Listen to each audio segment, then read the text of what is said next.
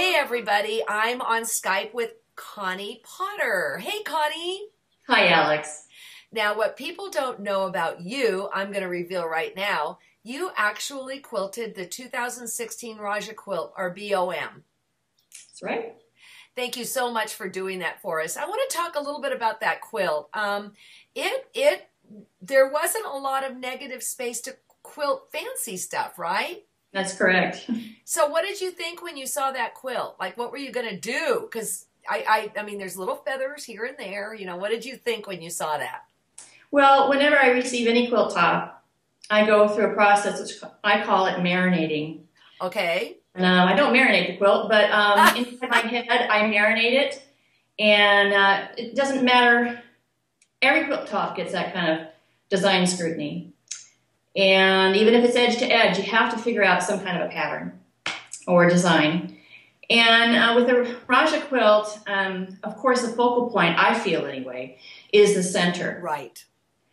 And once I figured out what I was going to be doing in the center, the background, and you're right, there's not a lot of resting space or background in this quilt. There's a lot of color to it. There's a lot of piecing. There's a lot of applique.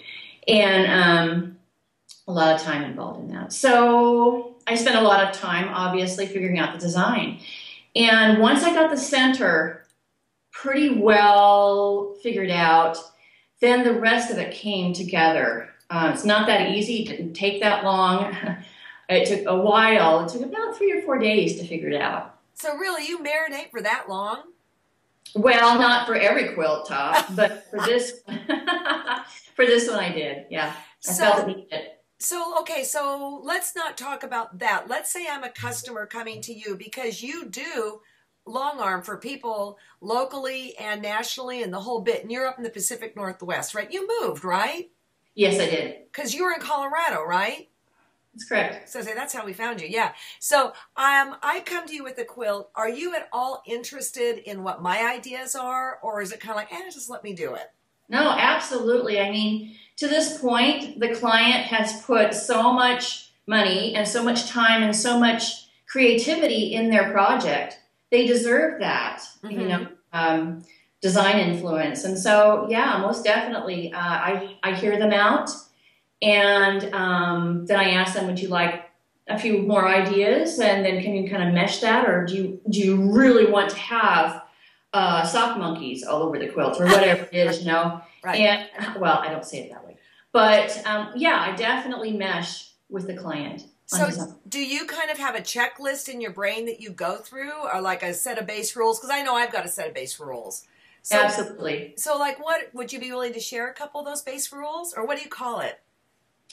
Sure. I call it my fundamentals, for lack of any other kind of a word. It's kind of like it's automatic now, and it's kind of hard to get off the bike and tell somebody how to ride the bike who's never ridden the bike before. But because when you know how to ride a bike and you haven't ridden a bike for, a decade or two, well, you're a little bit wobbly, but you get on and you remember how. So I'm getting on the bike right now. Some of the fundamentals that I always have are marinating, definitely interfacing with the client and agreeing on not only the design, but, there's a budget involved there. Right. Then also, I always make sure that the backing is square. I don't want any pleats in the back. Right. I always make sure, because I can't see it when I'm quilting. Right. And every time I turn the quilt, I feel back there. I'm really kind of almost anal about it because I want to make sure that the backing looks just as good as the top. And also, I square, so to speak. I make sure that that quilt top has been basted. I always baste before I quilt. Make sure it is as square as possible. Because when that quilt comes off and it's all done, it's been bound and everything, I want to make sure that it drapes well on a bed, as well as on the wall, wherever it's going to be showcased. And it's going to be draping even if you've done all of these fundamentals when you're quilting it. So you're talking about real technical fundamentals. You know, in other words, I know when I'm on my domestic, the basting is everything. That could make or break the whole thing right there, you know. Do you consider whether the person's going to have it? I mean, you've said it, but like, okay, if it's going to be a show quilt, a bed quilt, a wall quilt, what does that tell you as far as the quilting design?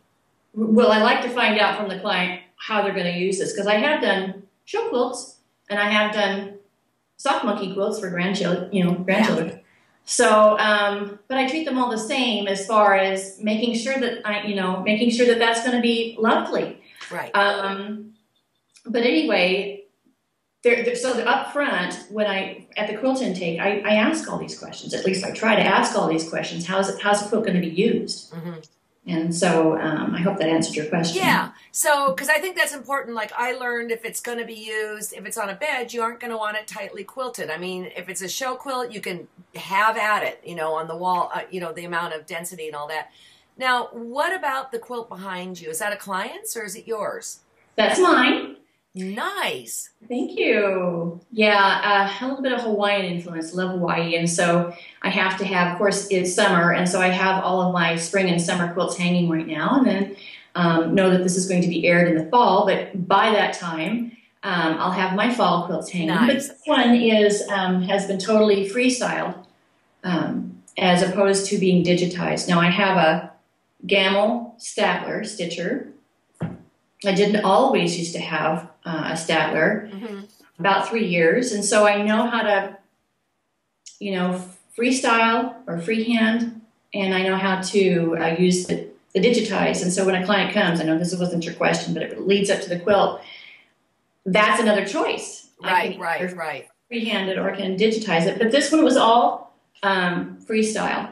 So, Connie, where do you live now in Washington? It's in Ridgefield, which is just north of Vancouver. Okay, and so then how do people get hold of you if they would like you to do a quilt for them? Thank you for asking. I do have email. I have a blog. What's your blog?